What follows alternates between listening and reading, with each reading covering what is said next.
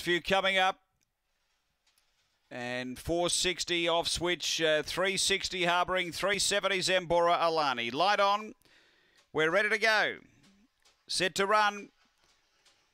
Away.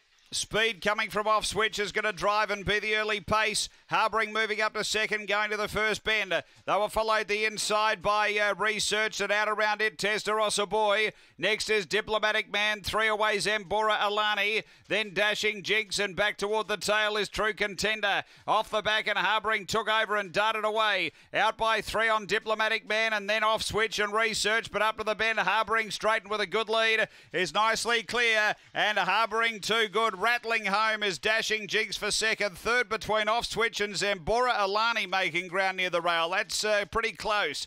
Then Diplomatic Man, Research, True Contender, and Testarossa Boy. The time here is around 30 and 90.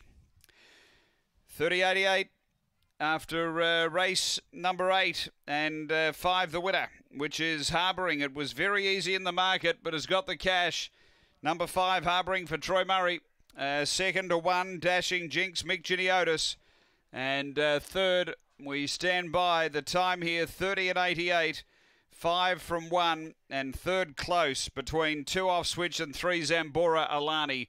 And we await the numbers there. So 5-1 and a photo after race 8 here at Gawler Greyhounds.